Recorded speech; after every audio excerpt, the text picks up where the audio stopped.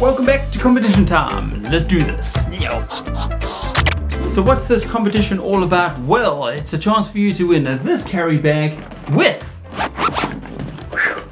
either 5 flat peak premium Yapon caps, nice snapback there, 5 of those, or 5 of these flex fit fitted Yapon caps with your design that you can send through and it gets voted for on YouTube. Simple. All you got to do is send your entry to the link in the description below and I get to see it and show it on this channel where everybody can vote for it. So, quick shout out to Chris who sent through his logo and he's through to the finals in a few weeks time. I'm not too sure when, but I'm sure I'm telling you right now on this channel somewhere over here.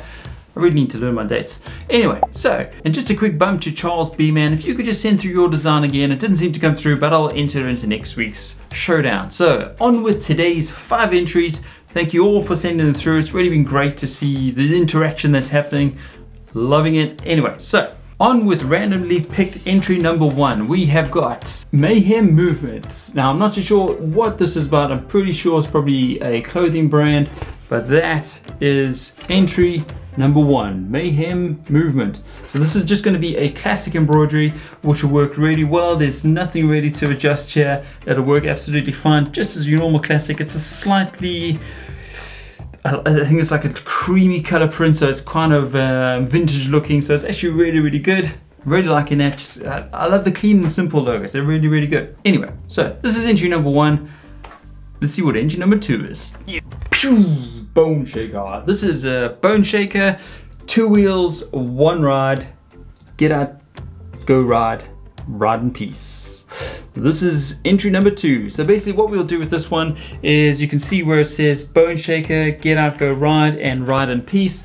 Those 3 little bits there, we'll just make them a little bit bigger because in embroidery, you just want the letters to be a little bit bigger. You just don't want them to sink in the fabric or get too blotchy when you actually embroider them out with thread. You got to remember it's a needle and thread and you want it to be as clear as possible. So I would just recommend that we make those little bits there a tiny bit bigger. But this is entry number 2. It's actually really cool. I like the wings effect. We can do them nicely, some satin stitches, pull them out, and it'll really look cool. Maybe add like a little bit of a border around the yellow bit. But this will work really, really well. Nice and big on the cap. This is entry number 2, bone shaker.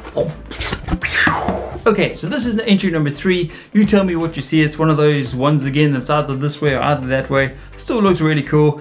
I just don't know which way it is. Anyway, so this one here is a entry number 3.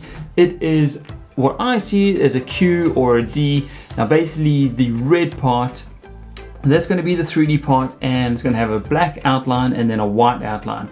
Now the only thing I'm recommending for this one is that we take that black line, we make it a little bit thicker, and same with the white line, we make it a little bit thicker too. Just because what happens with embroidery, you sometimes get a little bit of shift and you want those lines to be a little bit thicker so it still gives you that nice clean look. But that'll look really, really well with that red popping out. It's just one of those really like classic designs. This is entry number 3. Ooh, entry number 4 is this one, Lucky Ink Studio. Now I'm not too sure if this is a fellow print shop or a tattoo shop. I'm not sure, but anyway, it's got bones in it. So basically the text is absolutely fine.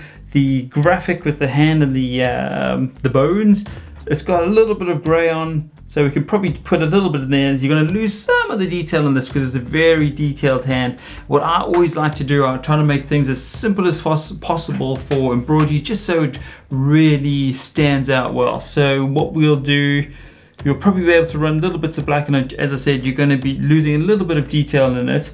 But we're definitely going to have to put the white down first and then run that black over the top to try and create some of that shading effect. But that is entry number 4, Lucky Ink Studio. Let me know if you're a screen printer or a tattoo studio. Not that I've got any tattoos, but anyway, let me know.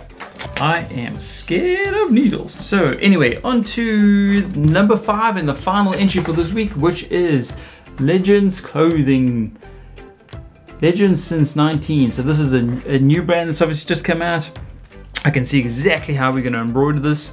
We can just give us a little bit of movement other than just having a fat a flat block of just stitches, we can break those wings down into some cool satin stitches. Just give it that, as I said, a little bit of movement to not just make it just that like a flat embroidery, just to give it some dimension is the word I'm looking for. Your text at the bottom here, the legends since 19, that is probably just on that mark of safeness, so that'll work well. Nice big embroidery, work really well, and I think you wanted this on flat peak caps, so that'll actually work. Yes, flat peak caps, which is sort of this style here. That'll work really well on that. So that is entry number 5 for this week. And that's the final one. Okay, so to wrap it up for this week, thanks to everybody who's entered from all over the world this week and last week, and congratulations to Chris for getting his design through into the finals.